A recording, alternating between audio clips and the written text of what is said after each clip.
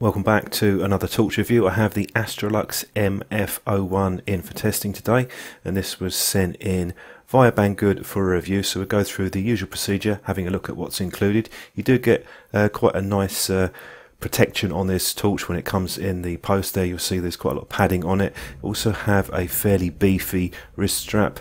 This has a clip on it as well as a ring, so you can attach that to the base. You have 4 points where you can attach that to the torch. Get a couple of spare O-rings included, and we have a thread here for a 1/4 inch tripod mount, which is standard tripod mount for most tripods that you come across. Just screw that in. And looking at the torch, I've put the dimensions on the screen and the weight. Bit of heft to this, as you would expect, although being the soda can style torch, it is quite compact and pretty good fit in the hand as well. The build quality on this feels pretty good, no complaints, nice machining, has a sort of matte finish, and you'll see the 18 XPG3 LEDs. There is another option there for a neutral white, a warmer white tint if you want, and these have optical lenses over each LED as well as a glass anti-reflective coating, a stainless steel bezel. So nothing feels compromised in terms of the build on the torch, at least as far as I can see, compared to some of the other models that I've looked at. And the switch on this is, it does stick out a bit and doesn't require a huge amount of pressure, but you do have a lockout function on that. You see the flat edges as well on the base. We'll just unscrew that so you can have a look.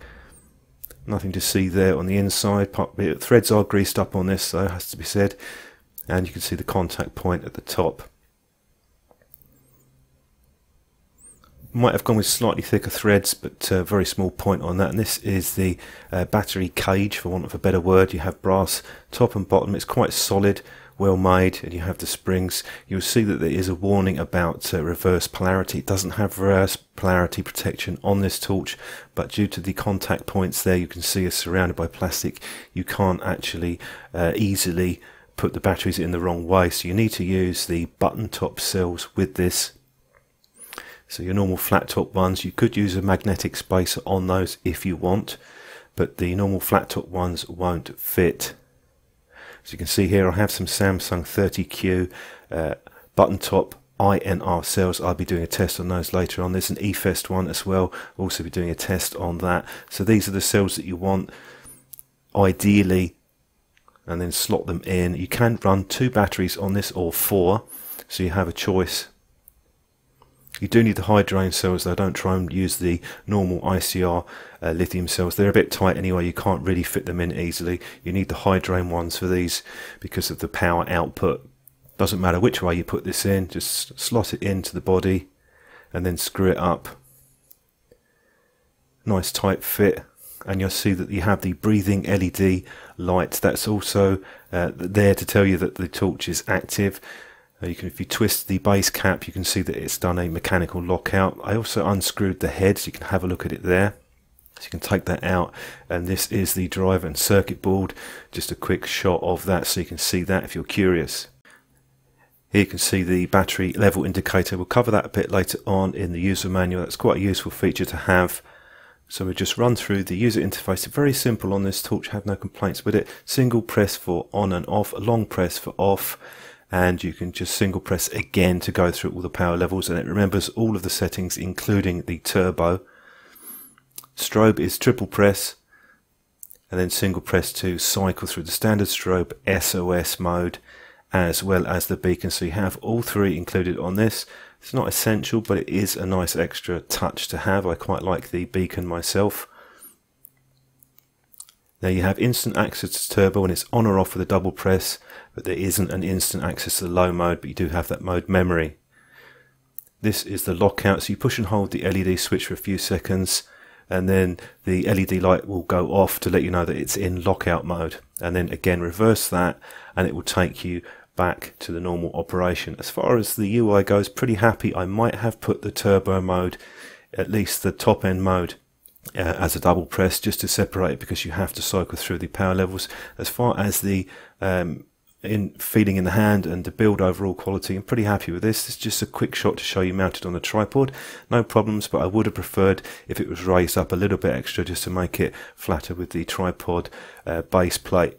I also have the anti-roll design so it doesn't move around, it's fairly stable, and obviously with a torch like this with a flat base, very stable for a base stand.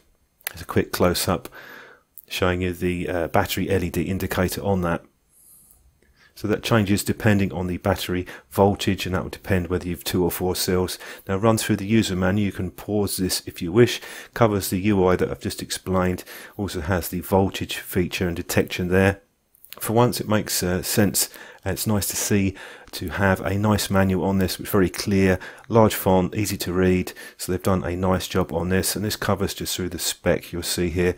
We'll come on to the output a bit later on, but the lowest mode is quite a bit lower than the rated 100 lumens.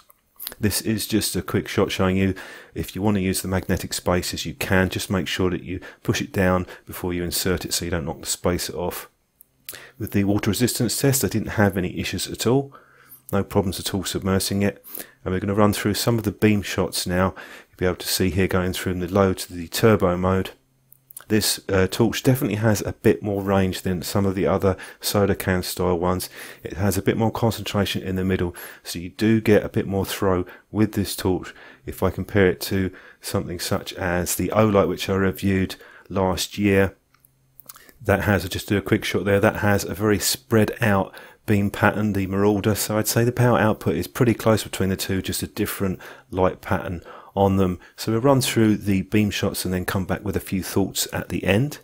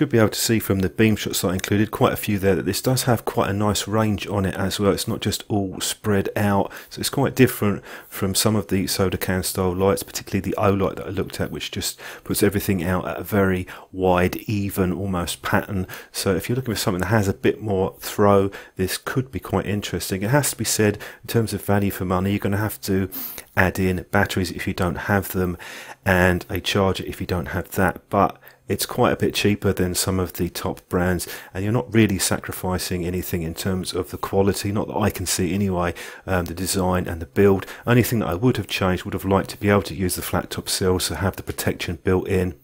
Also drop out the turbo or the high into separate modes, so you don't have to cycle through those, and just update the user manual. The lowest output is a lot less than 100 lumens, which is good, because that means that you don't have to for up close work, you don't have too much light, so I'm glad that they did that, just to update the specs so that buyers know that. But in other areas, very nice little torch, impressive output, good build quality, you have that tripod mount as well, and excellent value for money. So thanks for watching the review. Do let me know what you think of this, if you've used one, or if you're thinking of buying a torch like this. I'll catch up with you in my next video review very shortly.